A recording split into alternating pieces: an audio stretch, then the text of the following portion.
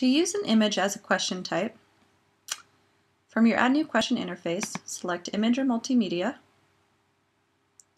and then choose Select One, Select Many,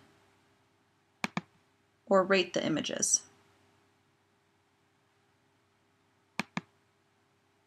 If you want them to select one, go back to that, and then enter your question text. Enter the name of each answer. So if you were using Visa and American Express and MasterCard, then you can add another option, like MasterCard.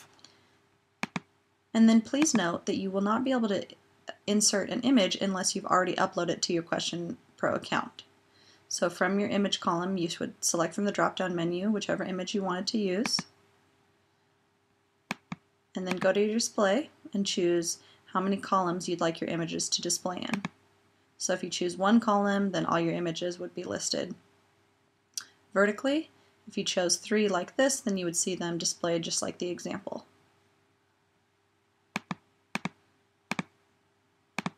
Save the question, and there you can see, since I didn't choose an image, they're question marks, but if I had, then you would see your image displayed there.